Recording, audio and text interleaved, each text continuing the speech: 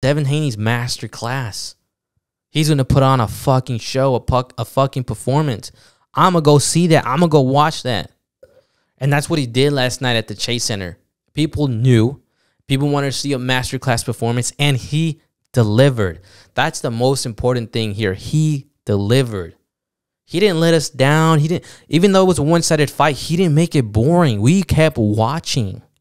And we were just, and the commentary, Twitter was like just blown away by Devin.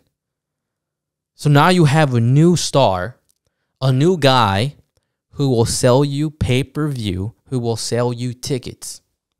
That's what we got last night. We're not going to see Devin Haney not do pay-per-view now. It's only pay-per-view from here for Devin. It's only money, money, money for Devin. And everyone who's involved with selling tickets and all that shit. He's fucking a cash cow now.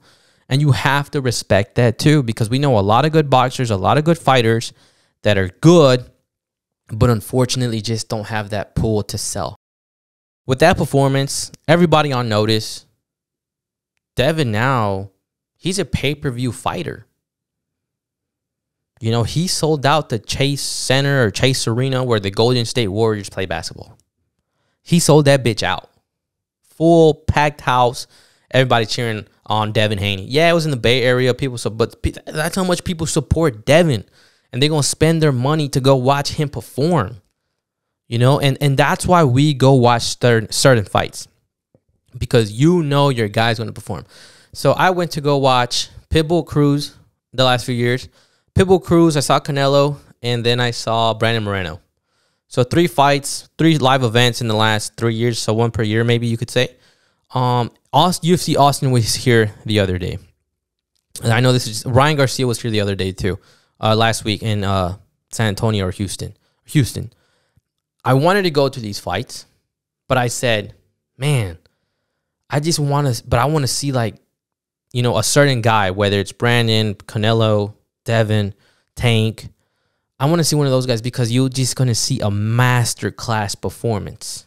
Don't get me wrong, Beneil Dariush, Arman Tsarukyan, both good guys, but, you know, not at the highest level. Ryan Garcia, really good guy, but not at the highest level. I'm like, I'll stay at home and watch it. But if Devin Haney was fighting here, and I'm like, bro, Devin Haney's masterclass. He's going to put on a fucking show, a fucking performance. I'm going to go see that. I'm going to go watch that. And that's what he did last night at the Chase Center. People knew. People wanted to see a masterclass performance, and he delivered. That's the most important thing here. He delivered. He didn't let us down. He didn't, even though it was a one-sided fight, he didn't make it boring. We kept watching. And we were just, and the commentary, Twitter was like just blown away by Devin. So now you have a new star, a new guy who will sell you pay-per-view, who will sell you tickets. That's what we got last night. We're not going to see Devin Haney not do pay-per-view now. It's only pay-per-view from here for Devin. It's only money, money, money for Devin. And everyone who's involved with selling tickets and all that shit. He's fucking a cash cow now. And you have to respect that too, because we know a lot of good boxers, a lot of good fighters that are good, but unfortunately just don't have that pool to sell, right? Teofimo's a good example. He, for some reason, I just don't know when he fights. I know I said that he only fought once. The dude has fought 3 times since he lost to George Kambosos, or 4. I had no fucking clue. No clue. And maybe it's just, I don't know, but I mean, it's just not. I mean, I know Devin's last few fights, right? I forgot who he fought before Kambosos, but it was Kambosos, Lomachenko, and then, what's his name? The guy he just fought last night, Prograis. Tank Davis, I know his last recent fights, things like that, right? So Devin's pay-per-view material now, that's all he is. And also, I love this too, because before Devin, Tank Davis was the only one that was solely doing pay-per-view events. Solely pay-per-view events. Now he has some competition. Now he has that pressure. Hey, there's someone else you want to watch now. And that's Devin.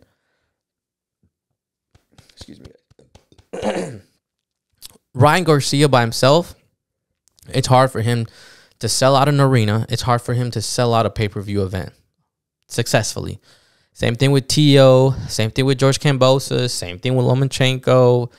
There, you know, and there's certain fights you can make, and they will sell you a lot of pay-per-view events, but it's like just a clash, right? So, and Tank is the only one that does solely pay-per-view, but now you got another guy who can solely do pay-per-view, and that's Devin Haney. And I love that because there was a video I did last week, I think, and I said, you know, Tank Davis is never going to fight the prime version of Haney. He's never going to fight Tefimo. He's never going to fight those prime versions. He probably won't fight Pitbull Cruz again either. Like, he's just not going to fight the best versions of those guys. He's not going to do that. He just wants to make himself look good and make a lot of money. You know, I don't think he's in it for the sport of boxing. I just don't know. But from what I see, that's how I see it. You know, you put in a rehydration clause on a fighter like Ryan, who's not at, I mean, you're an elite boxer, and Ryan's trying to be an elite boxer, and you gave him a rehydration clause. Ryan doesn't stand a chance with you in the ring, bro. Why are you putting in a rehydration clause? You want to make sure you get a weak version of Ryan and you beat his ass. You maybe get the knockout, and you look good. You know, and you got to give him that. He has probably a good team behind him, and that they pull the strings and they manage this, and they make him look a certain way. But now, you know, that's Tank. He's selling out Tank this, Tank that, Tank. All I've been hearing for the last 3 years is just Tank, right? And I'm just like, bro, I just want somebody to give him a challenge, whether it's the pay-per-views or the actual fight or the pool or the attention. Somebody give him a challenge. Give him some competition. And I will say also this, and you know, Tank and Devin, Shakur, who else? I feel like I'm missing somebody, but they're black fighters, right? And I love, like, when, you know, people get behind a fighter because he's Mexican, black, Puerto Rican, whatever it may be. And I like people, like, when I went to go watch Pitbull Cruz, like, people ride hard for Earl Spence, and I just love watching, like, the community support their guy. And I love right now that Tank is in a position where I think he had the whole community behind him, like the black community behind him. But now you got Devin, who put on this masterclass performance, and you're gonna see people from, like, the Devin, the people that support Tank, they're gonna watch Devin Haney now. They're gonna watch Devin. So now you got, like, and now people are going to be like, bro, Tank, I want to see you fight Devin. Devin, I want to see you fight Tank. Now you have this conversation. Same thing with, like, the Canelo and Benavidez, both Mexican fighters. I want to see that fight. For the longest, it was just Canelo. You know, he's Mexican. Canelo, that's my guy. Mexican, whatever.